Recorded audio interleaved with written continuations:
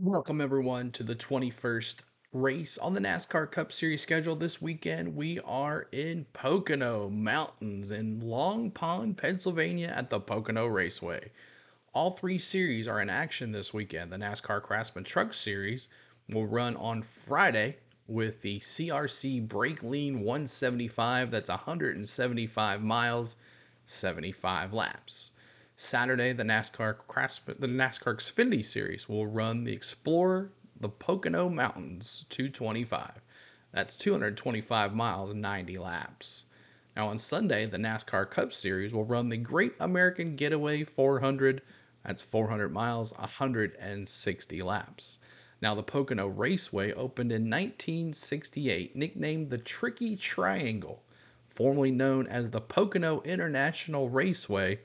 It is a 2.5 mile, 3-turn super speedway. Now, the Pocono Raceway has hosted many events over the years, from NASCAR racing to ARCA Series to IndyCar Series and even the AMA Superbike Championships. So, here this weekend's paint schemes for all three series. And when we come back, I will give you my favorite paint schemes, a little recap of the Chicago Street Race, and silly season continues with some NASCAR news and my picks for this weekend. So let's check them out.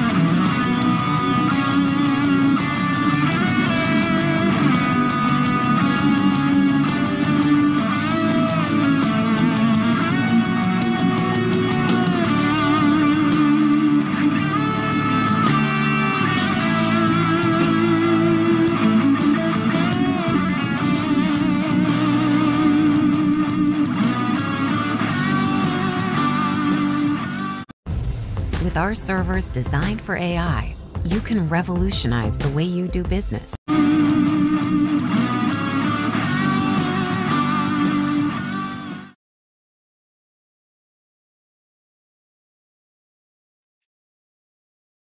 All right, I hope y'all enjoyed those paint schemes. Which one was your favorite? Leave in the comments below who your favorites are. Now, here are mine. The NASCAR Craftsman Truck Series, I like the number 45 Ross Chastain Mardell Watermelon Association Chevy, and I like that number 1 Chris Wright America's Auto Auction Toyota.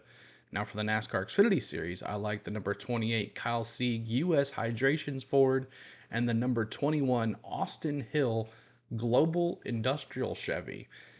Shouldn't this been like the paint scheme last week for July 4th? I don't know.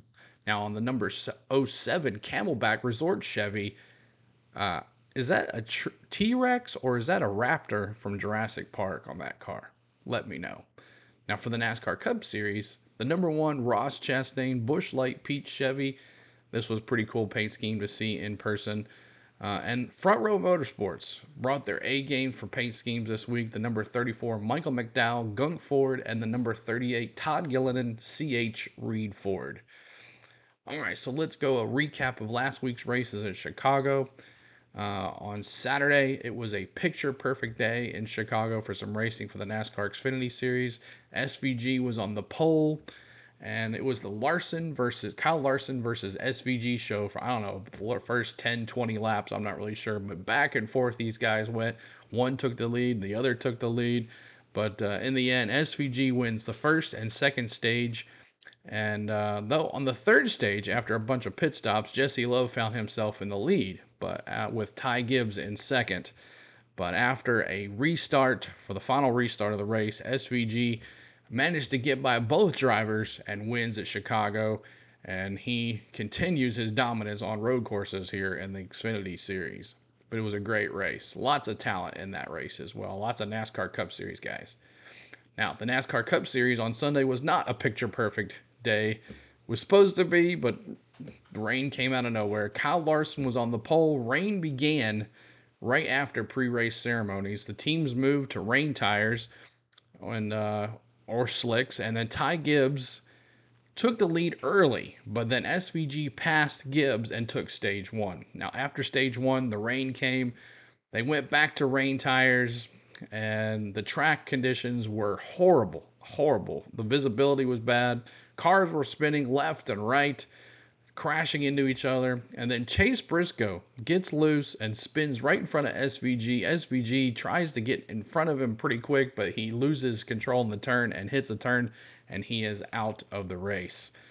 Shortly after that, NASCAR parked everybody, and they had a big rain delay, and we sat there. Now, after the rain delay, teams had to decide, would they stay on slicks or would they stay on rain tires or go to the slicks? Now, Ty Gibbs and Christopher Bell went to work battling each other first and second for most of the stage 2. Two of the NASCAR Cup Series favorite drivers, Kyle Larson and Denny Hamlin, both had issues wrecking. Larson hit the wall really hard. Denny was spinning left and right like the last couple laps. Not a good day for Denny either. Now, some teams stayed on rain tires, including the leaders. Now, both Christopher Bell and Ty Gibbs had to pit where Brad Hand and the RFK Ford takes the lead and wins stage 2. After stage 2, NASCAR had 30 minutes to finish the race. So with the race starting late, the daylight was coming and they had to finish by a certain time. So they had 30 minutes to finish a full stage 3, which wasn't going to happen, so they tried to get as much. Now, Alex Bowman, who was pretty strong in practice and qualifying, took the lead over Brad Hand but with a late caution, Bowman hangs on to win in Chicago. Now, after the race is over, Bubba Wallace gives Bowman a little shove at the end of the race, and NASCAR looked into that this week and fined Bubba Wallace $50,000 for his actions, and move on to next week here in Pocono. Should be interesting to see what happens. Now, Bowman snaps an 80 race winless streak. Good for him. He's in the playoffs, and now I think is that all the teams, all the Chevy teams, all the Hendrick teams are now in the playoffs. So good for them. Okay, so let's listen to NASCAR's silly season continues with Hailie Deegan last week being replaced by Joey Logano. Joey Logano had a pretty good finish in the Xfinity race, and they made the announcement this week that Deegan and AM Racing have parted ways. So that is done. We'll see who Josh Berry is in the car this week at Pocono. Now, Noah Gragson joins Front Row Motorsports and will replace Michael McDowell in that ride. So that's now 3 of the 4 drivers that were at Stewart-Haas now moving on. Where does Ryan Preece go? I have no clue, but we'll see how that goes. Now, let me know where you think Harrison Burton, who got released from the 21 at the end of 2024 season here. Haley Deegan, does she go to the trucks? Does she go to ARCA? What does she do? Does she find another Xfinity ride? And where does Ryan Preece go? He's the only car driver left with Stewart-Haas. Where does Ryan Preece go? Let me know in the comments below. Now, here's my predictions for the race this weekend. The CRC Brakleen 175 on Friday night at Pocono, Friday afternoon at Pocono. I'm going Corey Heim in that 11. He finished second last year to Rowdy. He finished second in Nashville to Eckes after he dominated the race. I'm going Corey Heim for the win here at Pocono. Now in the Explorer, the Pocono Mountains 225, Austin Hill won this race last year. It's really easy to pick Austin Hill again, but I'm going Chandler Smith. Yes, that paint scheme is very boring, but I'm going Chandler Smith. Last week, he blew an engine. He finished second in Nashville. He's third in points, 2 wins this year, 7 top 5s, 5 stage wins. Chandler Smith continues the win here at Pocono with the Toyota dominance on Friday and then on Saturday. And there it is. Now, in the Great American Getaway 400 on Sunday for the NASCAR Cup Series, last year's winner, Denny Hamlin. And I'm going to go, this is a Denny Hamlin track. He loves this place. And last week, it was a road course. He's horrible at road courses. I already know this. But he should have won Nashville. Everybody knows he should have won Nashville. He's doing great. So and I also have the hat this week. Like, I'm allowed to wear the hat this week. Mavis Tires Brakes. Let's go. It's on the paint scheme. Let's go. Denny Hamlin this week for the win. Denny completes the sweep here in Pocono. It's a Toyota love fest this weekend here at Pocono. So there are my picks. Who do you think is going to win? Let me know in the comments below. So, you know the races, you've seen the paint schemes, and now all you got to know is when are we live streaming. So Friday afternoon, we'll be doing the Craftsman Truck Series race. Possibly have a rain delay on this. I'm not sure yet. The rain doesn't look good this weekend for Friday and Saturday, but we'll see how it goes. And then Saturday, we're doing NASCAR Cup qualifying and practice, and then the Xfinity race right after that for the Pocono Mountains 225. Explore the Pocono Mountains 225. We'll have that for you guys. And then on Sunday, we'll have the Great American Getaway 400, the NASCAR Cup Series on Sunday. So make sure you guys tune in for those. Make sure you hit the like button on this stream. And if you're finding us new, make sure you subscribe to the channel for all NASCAR content right here on the Go with CeeLo. So we'll hope to see you guys in the streams. We'll see you guys very soon. And good luck to all the competitors this weekend. But hey, let's go Denny here on Sunday for a big win. So thank you guys so much. Hit the like button, hit the subscribe, and we will see you at the Tricky Triangle. Let's go.